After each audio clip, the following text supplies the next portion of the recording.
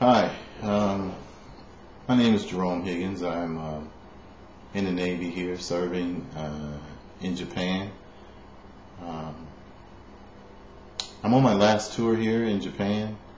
I'm about to retire. I have 19 years, 2 months in, so I have 10 months to go before I retire at 20 years. I plan on going back to the States when I'm done here, but my comment I want to make is concerning the presidential race right now. As you can see, I'm for Senator Obama, and the reason why is because I haven't voted in a very long time. Matter of fact, I haven't voted for any presidential candidates at all. The last time I voted was when Harold Washington was running for mayor in Chicago, some way back years. And the reason why I voted then was because he did something that inspired millions of Chicagoans to come out and vote. And that was the big pitch back then, to get out the vote and to get someone into government that would do something for the people and thought about the people. And that's what has inspired me here with Senator Obama. He has inspired me like no one else has in politics. Whether he was black, white, woman, Mexican, whoever, because he is Obama, not because he's black, is the reason why I'm voting for him. If Hillary Clinton was like him, I would vote for her instead of Obama, because Obama signifies to me what I desire to be a leader. And I've seen over the last almost 20 years some very good leadership and some very poor leadership in the military. And I can tell you, I know the difference when you see a good leader. He doesn't have military experience, but that's not required for the presidency. And neither should be. The presidency is a very high office that constitutionally doesn't require any prior military experience, because he's required to have a cabinet and a secretary, which includes a secretary of defense, and he has numerous advisors and counsels. So it's not a requirement. He has a Joint Chiefs of Staff. I mean, it's not a requirement that he has military experience, but as a good leader, it should be a requirement that he has that experience surrounding him and advising him. And I'm pretty sure he would be excellent at doing that, because he's shown it in his campaign that he's able to bring a lot of different class of people intellectually with good backgrounds and bring them together to do a campaign that is phenomenal. I mean, I've never seen a campaign like this.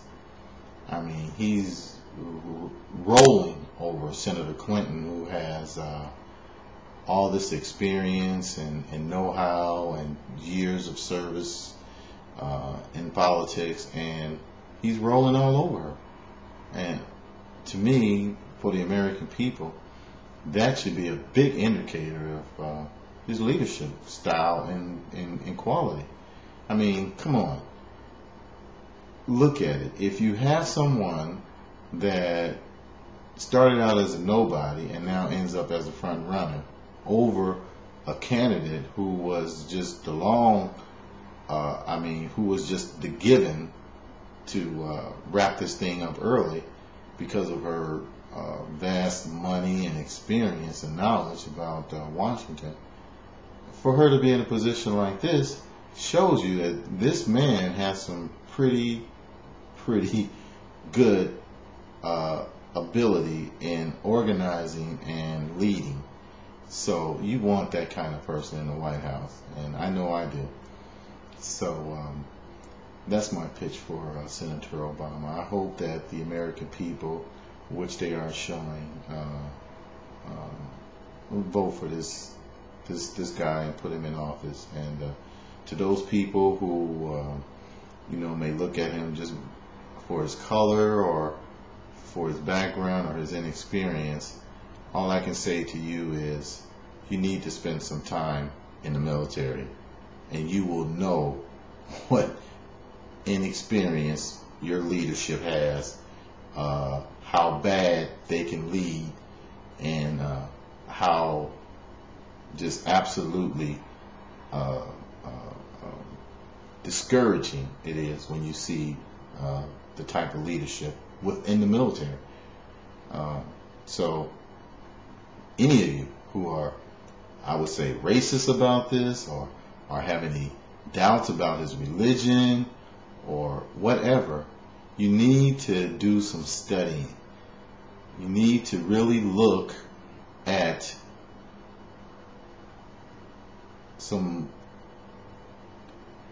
material that would give you some insight. I've read both of his books and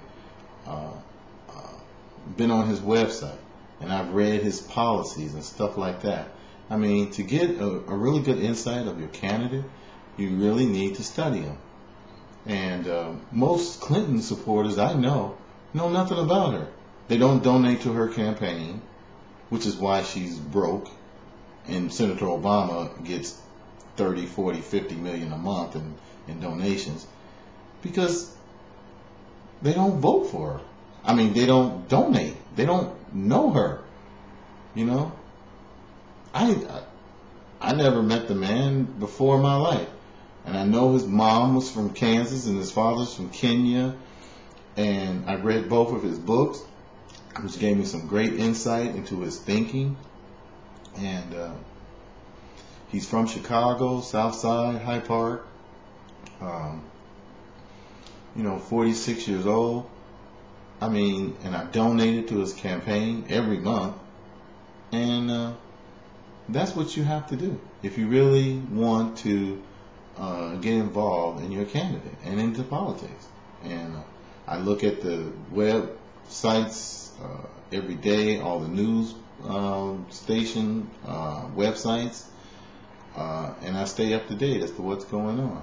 And those are the things you need to do. So I would encourage those who have any doubt about him and any kind of racist type attitudes. I hear a lot of people think he's a Muslim, stuff like that. Really read and get involved more. The internet is a perfect source of information if you just get on the internet and look around. So that's all I have to say. So thank you all, and I hope you have a good day. And go Obama.